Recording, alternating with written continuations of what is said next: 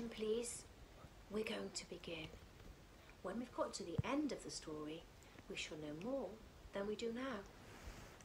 There was a wicked troll. He was one of the very worst sort. He was the devil. One day, he was in a very bad temper, for he had made a looking glass which had this property, that everything good and pretty that was reflected in it shrivelled away in it to almost nothing, but everything that was no good and looked ugly came out plain and showed even worse than it was.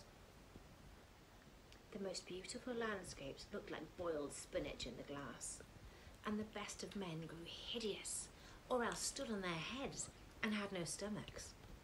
Their faces were so distorted that they couldn't even be recognised, and if anyone had a freckle, you could be sure it would spread all over his nose and mouth. It was extraordinarily funny, the devil said. If a kind, pious thought passed through a man's mind, there came such a grimace in the glass that the troll devil couldn't help but laugh at his clever invention.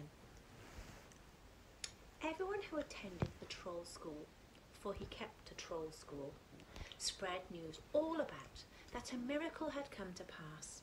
You could now see, they said, what the world and mankind was really like. They ran about everywhere with the glass, and at last there wasn't a country or a person left who hadn't been distorted in it.